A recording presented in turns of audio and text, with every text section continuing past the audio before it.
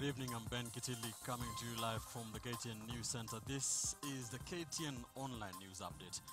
Now, 3 opposition members of parliament have been suspended from the National Assembly sittings over the chaos that took place on the last day of parliament session in December last year.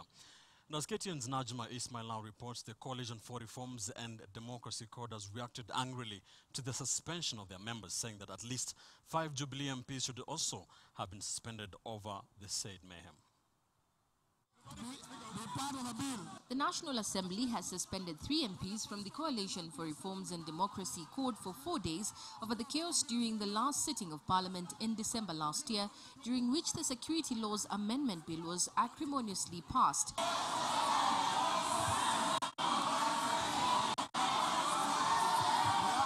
Suba MP John Badi, Homa Bay Women Rep Gladys Wanga and Shinyalu MP Silva Sanami will not attend House sittings for 4 days due to what the Speaker Justin Muturi termed as misconduct. However, code leaders have not taken the matter lightly and have asked the Speaker to also punish 5 Jubilee legislators who are allegedly also involved in the melee. That must be implemented. They will be thrown out. The code leaders wanted Gatundu South MPs Moses Kuria, Chuka Igambangombe MP Muthoni Nchuki, Njoro MP Joseph Kuna, Bahati legislator Kimani Nkunjiri, and Chesumei MP Elijah Lagat and Thika Town MP Alice Nganga to also face disciplinary action. Last year, the National Assembly passed the Security Laws Amendment Bill amid chaos as MPs from Code fought to physically disrupt the process while their counterparts from Jubilee forced the proceedings forward. The High Court later handed Code a small victory by suspending parts of the act. Najma Ismail, KTN. Away from Parliament, the University of Eldoret was today turned into a battlefield as students and police clashed during protests. Students at the university took to the streets over alleged corruption in the institution. Now, the protest, however, turned ugly after police allegedly fired live bullets in the air in an attempt to disperse the students, injuring the Uasin Gishu senator in the process. 11 a.m. in Chepkoilel, and these were the scenes. Improvised weapons scattered across an otherwise busy road. A police unit on high alert and embers of what was intended to be a peaceful demonstration by students at Eldoret University. The students took to the streets alleging corruption by the university's leadership, and the police were having none of it. Kazi yao ni kupiga wananchi risasi ama kukinga wananchi dhidi ya makaidi. Sisi tulikuwa tumeomba security, watupatie security tufanye peaceful demonstration.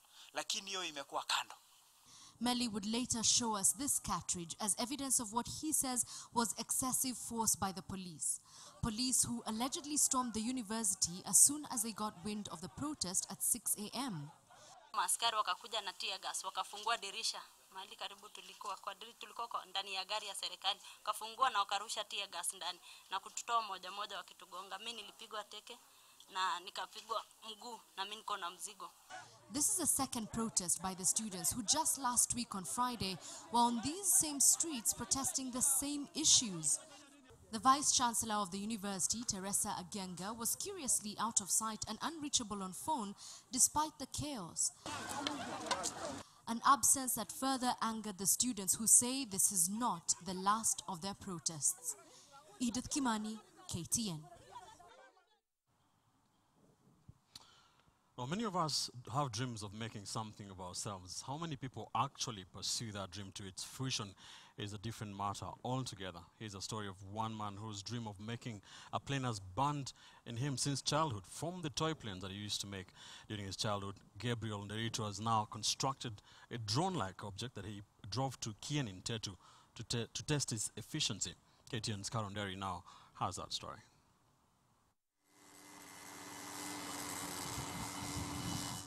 Gabriel Nderito, aged 47, regards himself as a budding aeroplane maker. His dreams are valid, he says. If this drone-like object is anything to go by, then Nderito is seemingly on the right track. What started out as just a metal contraption is now a drone in the making. Even if we do not succeed, somebody somewhere else in Kenya will probably complete this work, and he will not start where I started. The power of the engine, an indicator of the milestones he has achieved since the journey began in his garage at Kahawa West area. It is a hobby, and it was a long-term interest since childhood. He has come to test his machine in Kiawara in Kieni constituency, an area that offers large tracts of land ideal for his mission, that of testing the palatability of his creation. Villagers throng the object in awe, evening chores forgotten. The father of two did not pursue a degree in aeronautical engineering as he would have loved to. He, however, did not veer off too far, as he has a Bachelor of Science in Physics degree. His dallying with planes began when he was a small boy, as he would make his own using anything he laid his hands on. Pieces of metal, plastic, sticks, you name it.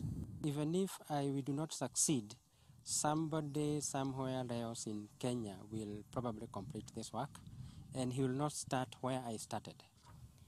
It takes him roughly 15 minutes to assemble the remote-controlled drone. A friend of his has promised to donate an engine worth 600,000 shillings, a donation which he believes will kickstart him to making a real claim.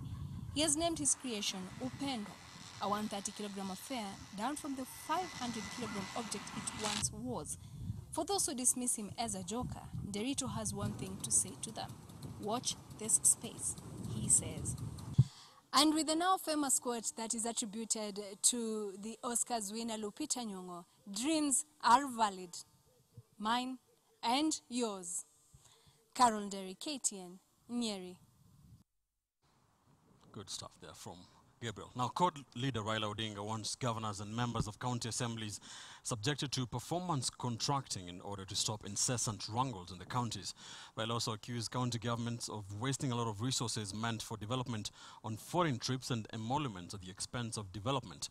KTN's Patrick Amimo now reports.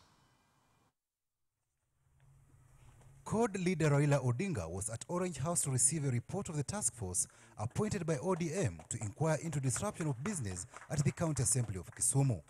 Raila says constant wrangling is a threat to devolution, and it's time leaders at county government level signed performance contracts.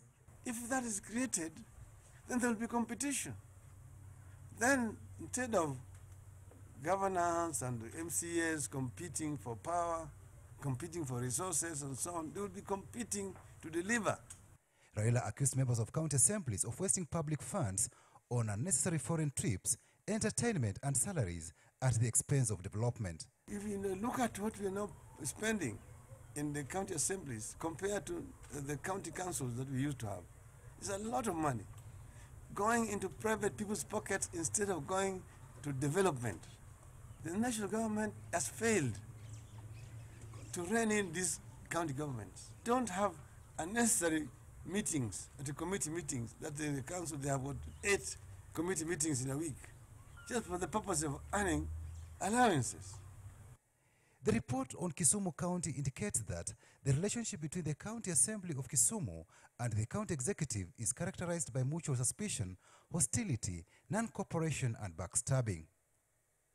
The task force says Kisumu County Service Board has encouraged a practice where goods and services are procured either from its own membership or firms where its members have financial interest, or from MCAs that are politically aligned to its members. The task force argues that the creation of county assembly service boards was a necessary bureaucratic baggage and additional cost to the taxpayer, since the county public service boards could discharge their functions. They could do these functions without duplicating Parliamentary Service Commission in the assemblies. We therefore recommend that ODM as a party should take an amendment bill to Parliament to amend the county assemblies, the County Governments Act of 2012, so as to abolish county assemblies service boards. Raila says the party will ensure counties under CORD control fully implement the CORD manifesto. Patrick Amimo, KTN. Let's stay in Kisumu now, and in reaction to the ODM task force report, a section of residents in Kisumu have expressed their disappointment in the manner in which their governor, Jack Ranguma, is running the county's development agenda. Victor Ogale has that story.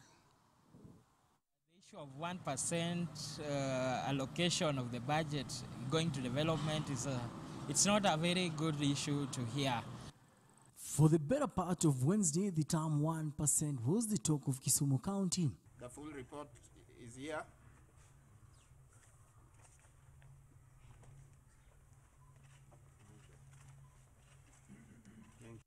The report of the Kisumu County Assembly that showed that Kisumu County government has only channeled 1% towards the development of the county has not sat well with the people here.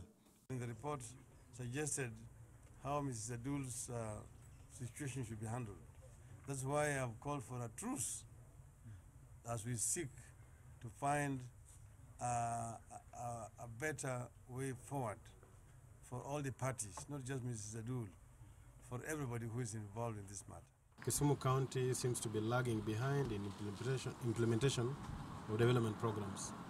And that report, in my view, is factual, but is a wake-up call for the county government of Kisumu to change the way they do their business.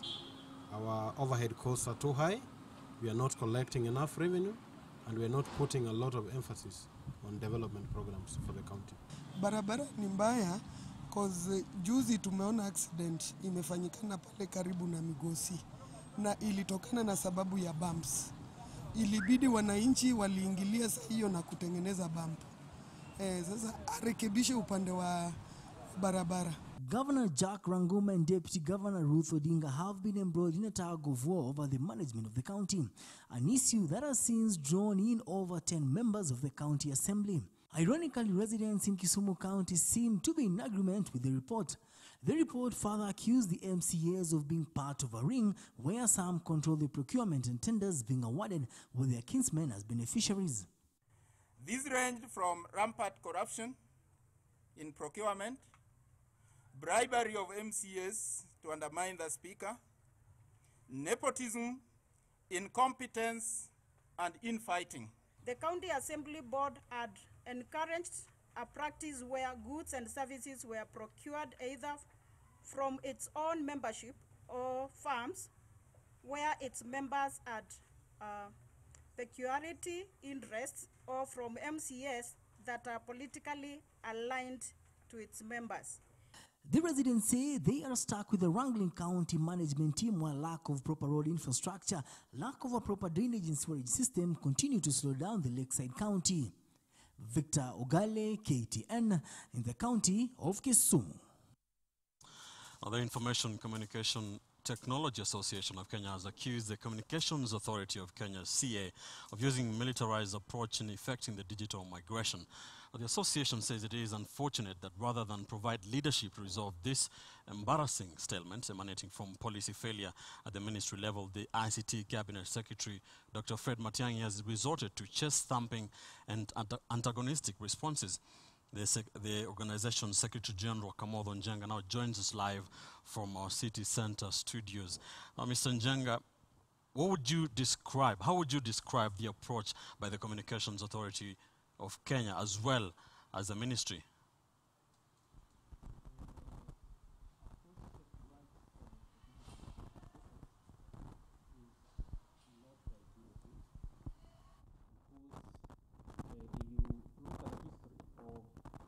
When this process started, way back in 2006, there have been It seems that we are having some technical difficulties trying to reach the Secretary General of the Information Communications Technology Association of Kenya. We are trying to connect to him, to try and talk to him and shed some more light on these issues. Now, a report released by the Institute for Security Studies has indicated that close to 18 million Kenyans live in extreme poverty. This comes as Kenya is named as one of the best performing African nations, but most of the wealth generated does not benefit the poor. The report further faults the education sector as well as infrastructure, which are said to have focused on the urban elite rather than the rural poor.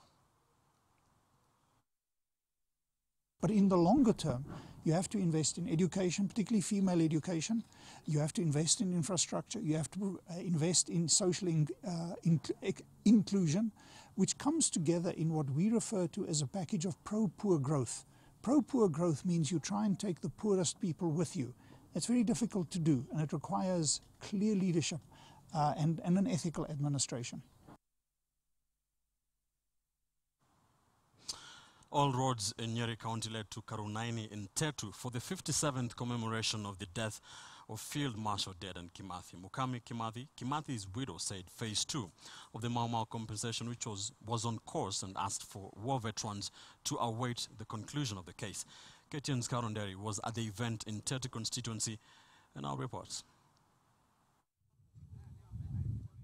Many gathered here at Karunaini, Tetu, Nyeri County for the commemoration of the death of Field Marshal Dedan Kimathi Washuri. This is where he was shot and captured by an African soldier working for the British colonial government. He was later executed on a day like this, the 18th of February, 57 years ago.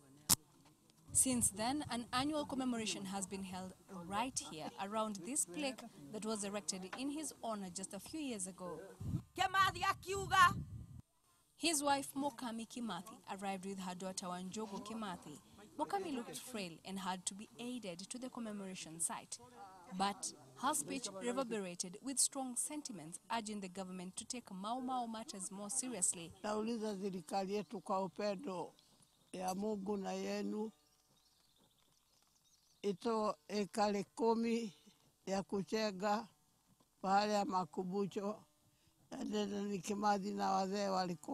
They have in the past requested for 10 acres to preserve this rich history by building a hotel, a library, and a museum. Sinatosha. Sababu hata hakuna mtu hata mmoja wetu anaitwa hapa arudise asadi. Come next year, we are saying we are not going to plant trees if there will be no something that has been done in this field. Others from the area who spoke to KTN lamented about what they perceived as a lax attitude from the government in recognizing and caring for those who were part of Kenya's freedom struggle. We are in the process of establishing the National and the County Heroes Councils, which will identify who is a hero and recommend methods of awarding them. After the first batch of Mau Mau war veterans were compensated by the British government, another 8,000 sought compensation in a fresh bid to sue the British government, an exercise that was spearheaded by Mukami and is said to be still on course. But we are confident that we are going to get proper compensation for those people who haven't already been compensated. For a long time, the Mau Mau heroes have complained of neglect from the government they say would not have been in existence had they not waged a war to kick out the British. Carol Derry, KTN, Karunaini, Nyeri County. Catholics today marked Ash Wednesday, the beginning of Lent, the 40 days period for fasting that will conclude on the Easter celebration. The period is expected to see the Catholics committed in prayer, fasting, and helping the needy. Bishop David Kamau of the Holy Family Basilica today led the Catholic faithful in marking the beginning of the season.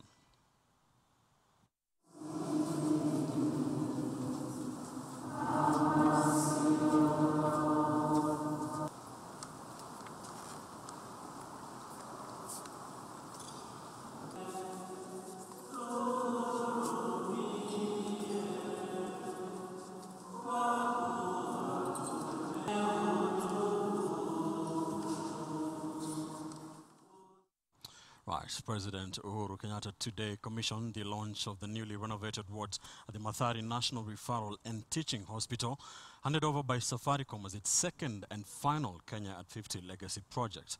President Kenyatta said the legacy project was about improving facilities and services at the institution, which will offer services to more Kenyans. The president said 38 billion Kenya shillings has been invested to ensure that 2 hospitals in at least every county are able to provide quality diagnostic and treatment services.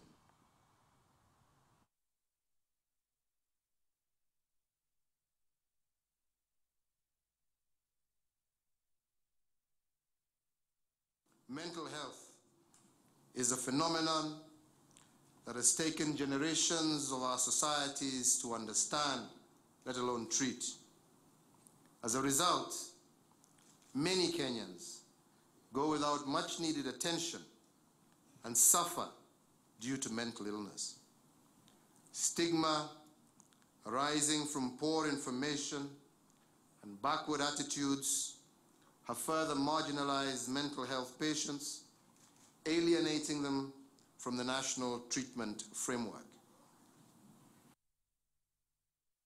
crossing borders just a day before a final meeting in Addis Ababa, Ethiopia, that could lead to a comprehensive agreement to end the crisis in South Sudan.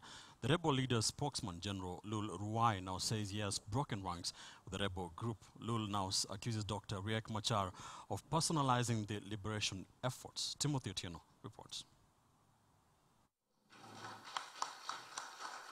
The former spokesperson for the SPLM rebel group has claimed that the ongoing talks between Dr. Riek Machar and President Salva Kiir could end in disarray.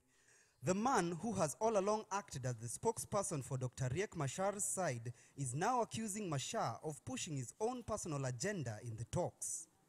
As of today, Wednesday, 18 February 2015, declare to break away from SPLM, SPLA under the leadership of Dr. Riek Machar.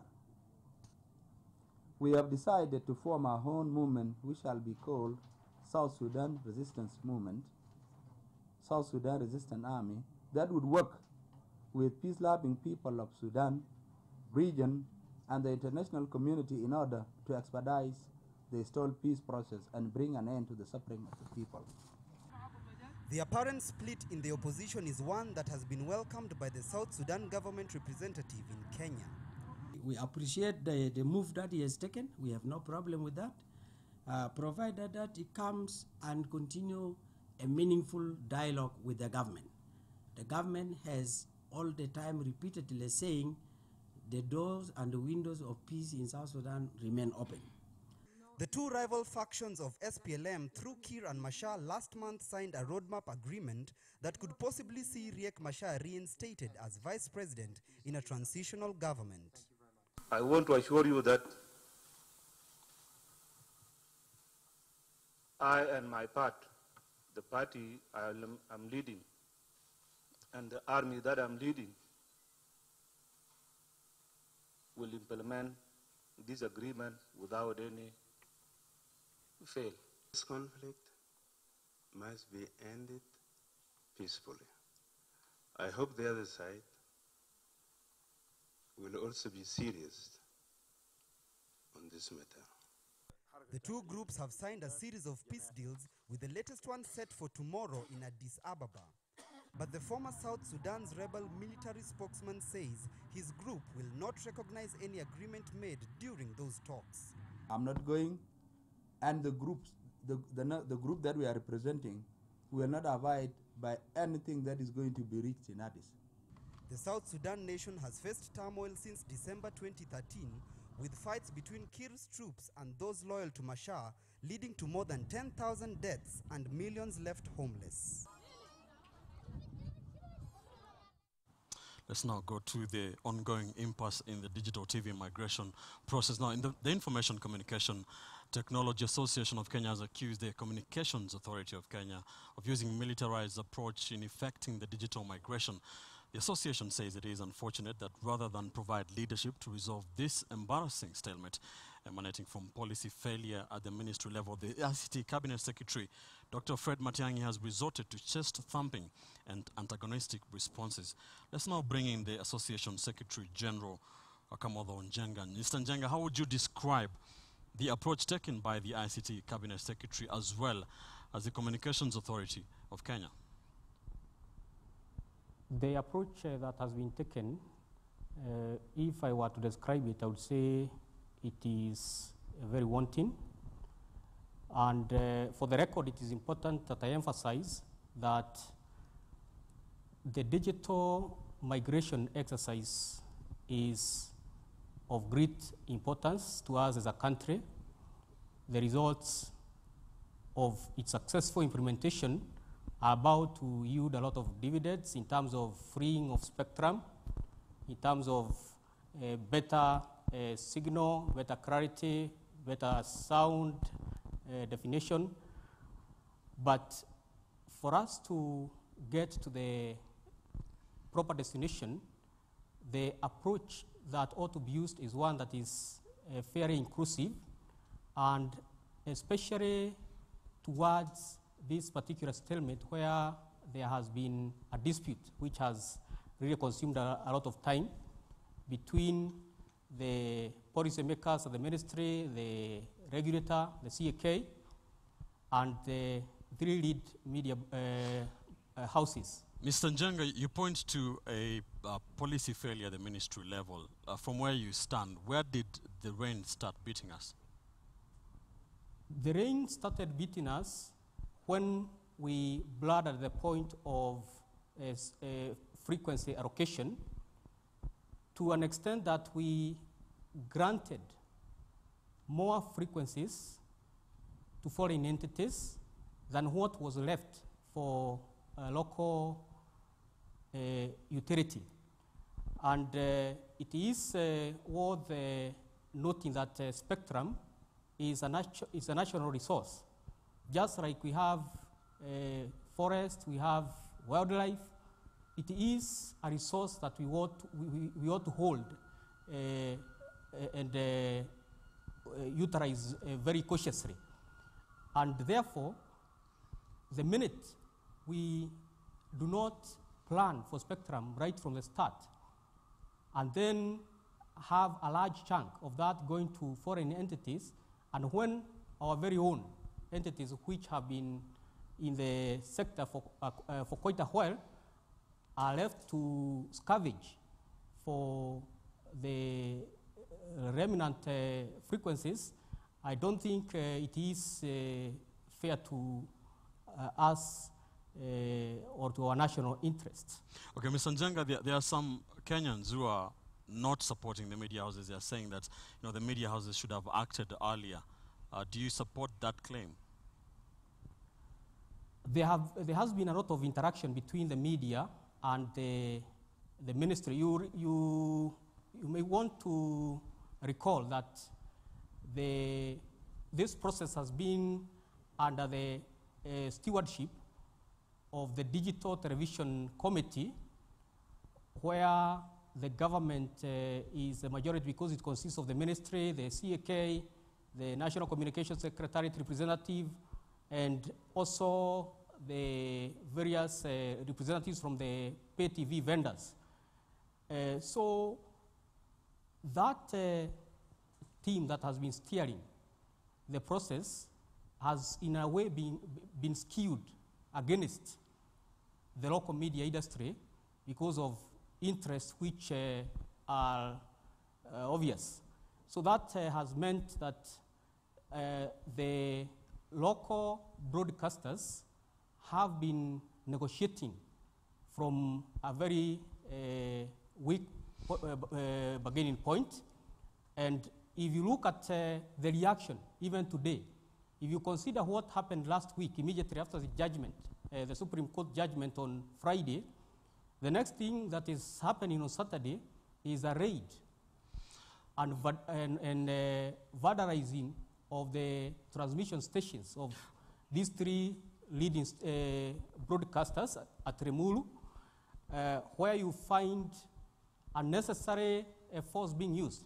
Because if we are going to excel in this migration process, we must bring everybody on board. We must help even the people who are being affected, the viewers, to understand why exactly do we need to have this switch? Why do we need to move from the current mode of transmission, which is analog, to the digital? We need to...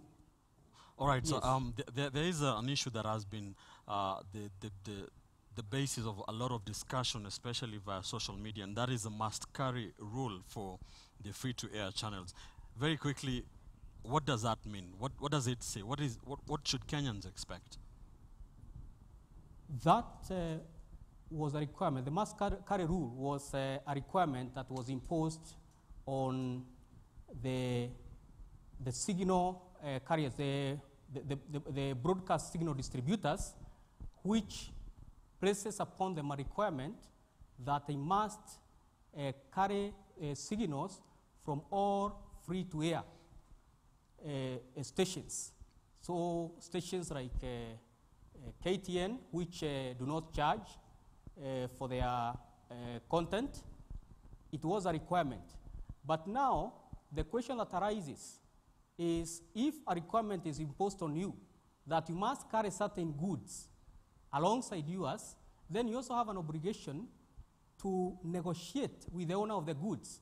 Otherwise, you cannot just come and snatch somebody's content, and then simply because you are required to transmit it alongside the other content that you carry, you pay no regard or no attention to the owner of that content. And I think that would be improper because... All right, Mr. Njenga, so now where do we go from here? Where the Ministry of ICT and the Communications Authority of Kenya has their hardline stance, and the media houses are saying they will not budge. So where do Kenyans go from here? Ultimately, we'll have to think of a workable solution. Just dumping, like we observed earlier, will help nobody. Because if you are in charge of a docket, you hold that docket in trust for the Kenyan people, and you must ensure that their interests are prioritized. So the starting point would be to have the parties to the dispute come together on a common table. And that is partly what the Supreme Court judgment would have anticipated, that once the judgment has been given, you take time as litigating parties to isolate the issues that have not been, or where there have been differences in terms of perspectives, and then on that basis, you sit down and with respect to the judgment of the court, you see how best to move forward. Otherwise, if the ministry and the CAK resort to the military approach, whereby they say that this has to be done, we know, of course, for you to switch from one mode of transmission to another, you need to change the infrastructure. You need to bring in some new components, and that cannot be done overnight.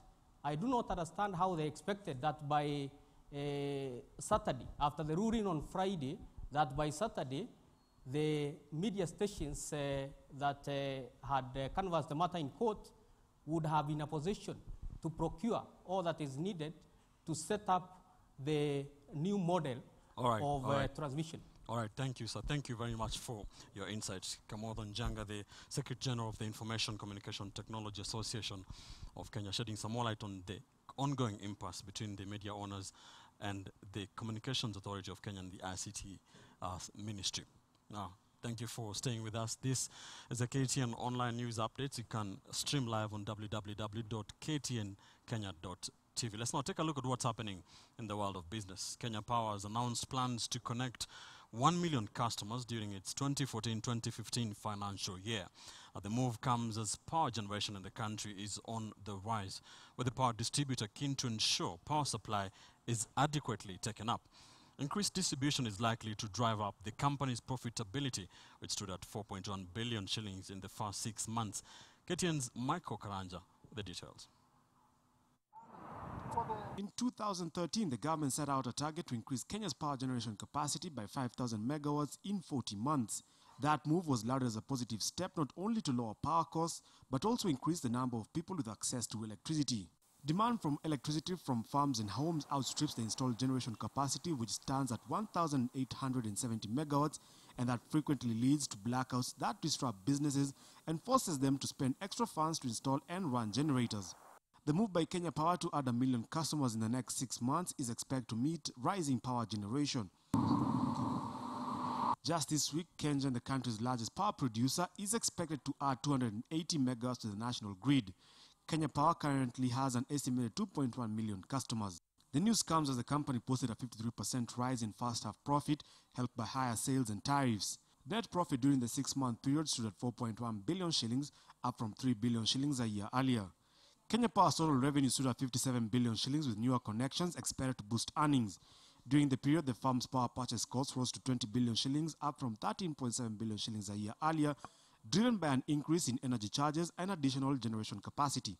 Kenya Power is currently upgrading its systems to minimize outages, and during the half-year period, upgrade cost rose to 10.5 billion shillings. To secure revenue, Kenya Power plans to introduce smart metering systems to enhance billing accuracy for larger power customers as well as reduce overall costs. The board has recommended an interim dividend of 20 cents per ordinary share, set to be paid by the 29th of May. Michael Karanja, KTN Business. The IFMIS Department of the National Treasury has developed an electronic system that will monitor how all ministries and state agencies spend funds on a real-time basis in a bid to improve the monitoring of budget implementation. The IFMIS Business Intelligence Dashboard, set for launch in March this year, will give cabinet secretaries access to real-time summary of the expenditure made by all state agencies and enable measuring of budget performance against work plans. The tool that will significantly improve public funds management in Kenya will also be cascaded to the counties, giving governors and county governments an efficient way to monitor use of county funds. The system will give access to a breakdown of expenditure within departments and ministries with an interactive visual presentation.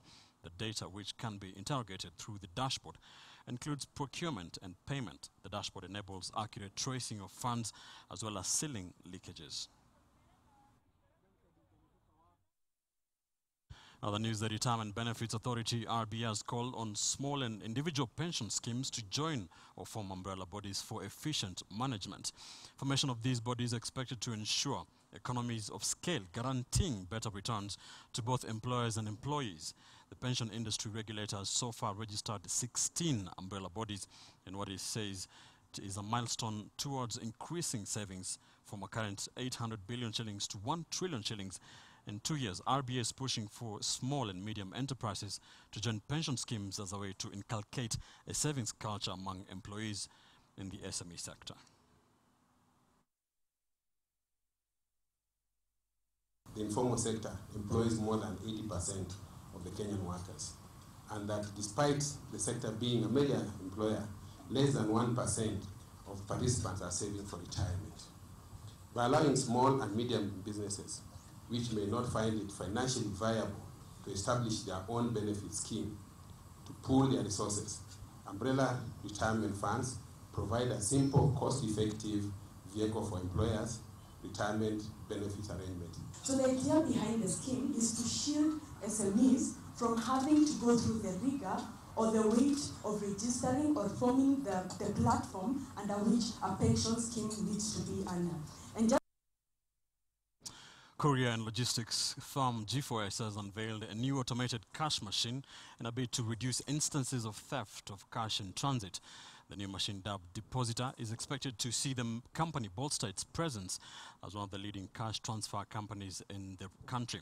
The new machine will see retailers make deposits in the machine, which will be installed at their premises. The Depositor machine has a number of high-end security features, which will be critical in securing transactions. Ideally, the machine will help cut down on transaction costs significantly, as it allows for seamless transmission of transactions. The firm is banking on the new offering to not only enhance consumer confidence, but as well make it easier for firms to practice better bookkeeping. The initiative comes hot on the heels of increased cases of theft of cash by crew who ferry money on transit. G4S has in the recent past incurred huge losses and cash stolen while on transit. So what I can tell you, it's a very reliable device, it's tough, it's robust, and it's definitely developed for Africa. We've actually integrated into their system so much that they use our software to talk to their bookkeeping program. It's integrated, so they have cut down on 50% of their overheads. I'm talking on bookkeeping related, just by using one of our devices. So if you've got a large outlet, whether you've got 1 store, 100 stores, doesn't matter. We can do customization and integration for you. I can do reporting for you in the way that you want it to be done. Thank you for staying with us here on the KTN Online News Updates. Let's now take a look at what's happening in sports, starting with football. And the future of Kenyan football leadership lies in the hands of Sports Secretary Hassan Wario. This after Football Kenya Federation FKF and the Kenyan Premier League Limited KPL failed to agree on the composition of the top-tier league. Kenya is now facing the reality of having a parallel league and a FIFA ban should the government step in to create order. KTN's senior sports reporter Hassan Juma with the details. All eyes are now on the Sports Cabinet Secretary Hassan Wario and the World Governing Body FIFA following the breakdown of talks between the Kenya Premier League Limited and Football Kenya Federation. The National Association seemed to sit ground on most of the issues KPL wanted, including financing the expanded league. However, KPL remained unmoved and chose to defend their contractual agreement with SuperSport that does not allow for an expanded league. We have been saying all that through that we have contractual obligations which we must honor, which the change to an 18 team amounts to breaking or breaching those obligations. The talks that began early on Wednesday continued for the better part of the day, with members forming small groups to broker a truce. And at the end of it all, the proverbial white smoke did not show signs of appearing. KPL insists that they understand the repercussions of having a parallel league, but it's a road they are prepared to take. You know, we've been running a 16-league team, and we don't know where the elephant of 18 came from. Mathare United and Kenya Premier League member Bob Monroe left the meeting in a half, with FKF not budging on the 18-team league. I have full confidence in my colleagues and in my chairman to present the KPO viewpoint. FKF will now write a report to the Sports Ministry and the World Governing Body FIFA. One of the recommendations is to expel KPL from their ranks and run the FKF Premier League. They are walked out of FKF, so they are no longer our members. So we will take our own course. We will invoke the FIFA statutes. We will have an FKF Premier League on course. As it is, KPL's league is set to kick off this Saturday. But FKF repeated its warning to referees of dire consequences should they officiate in the Kenya Premier League. Clubs have been given up to Thursday at 10 in the morning to confirm their participation in the FKF League or be replaced from their setup.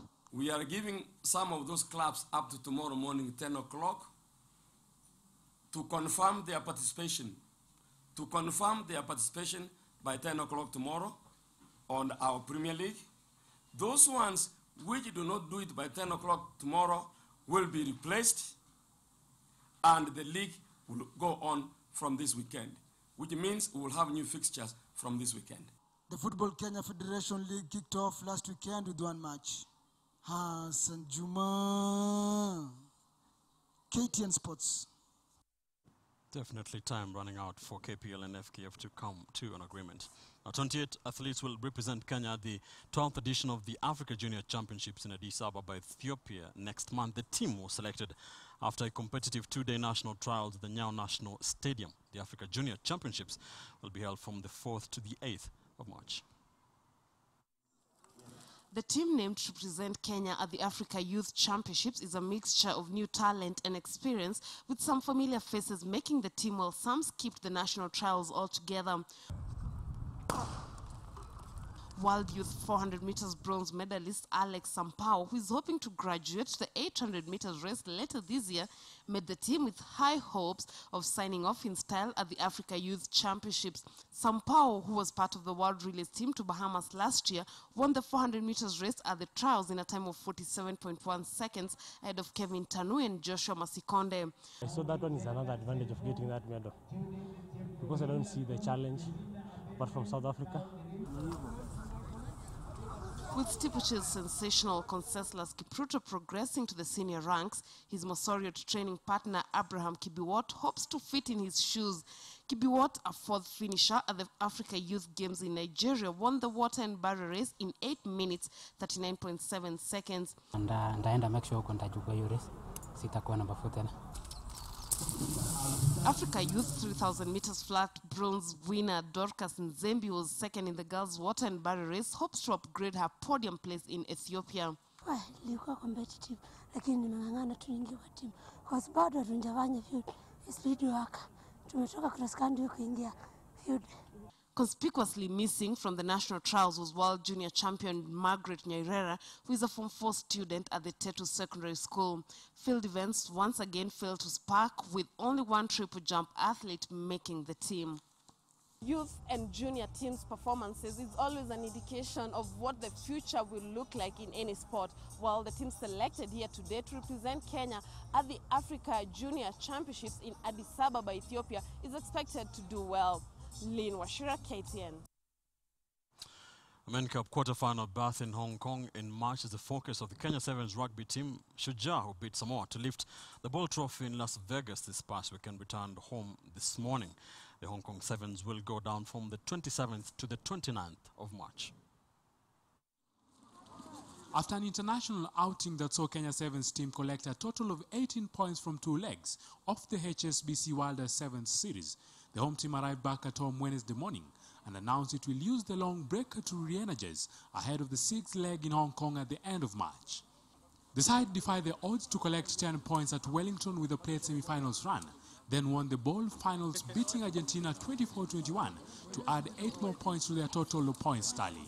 A result that sees them stay 12th on the log on 29 points, but with optimism to better their performance. That whatever it is we do, that we're representing our sponsors, the Kenya Rugby Union, and obviously the country as a whole. And with that, hopefully going forward, we're striving for perfection. We are still going to work hard, try and to build into our strengths, and try and work on our weaknesses to be able to get Kenya to the best place it can be in the ranking. And with high rise of Kenya sports unions embroidered in leadership drama, Gabriel Ouko, who stepped into Mwangi's Muthee showers in December, remain optimistic that the union will sort their issues so as to better the sport. This comes as Kenya Airways reaffirmed that they will remain committed on sponsoring the team. Our sponsorship will continue, as long as we know that there's good governance in place. I will promise you one thing. We will sort out our problems as Kenya Rugby Union. We are not going to be associated with other sports like people have been doing the last couple of weeks. So all the problems that we have are going to get sorted out within the next couple of weeks. Kenya has been pulled against the USA, England and Wales for the 6th round in Hong Kong, set for 27th to 29th of March. Moses Wahisi, KTN Sports. All the best to Shujaa in Hong Kong in March. That does it for this KTN Online News Update. Remember, you can catch us live online on www.ktnkenya.tv. Thanks for watching. I'm Ben Kitili. Have a good night.